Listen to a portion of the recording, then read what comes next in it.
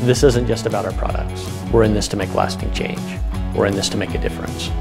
It makes sense that as a global company, we would try and extend our influence to all the places that we touch. We lead as an example of how a big corporation can close their doors for the day. I think last year we were really successful, and this year I've challenged the team to double the effectiveness of what we're trying to do.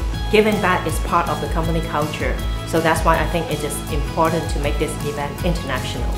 This is an opportunity for us to acknowledge the support we've received and to actually stop and give back as well.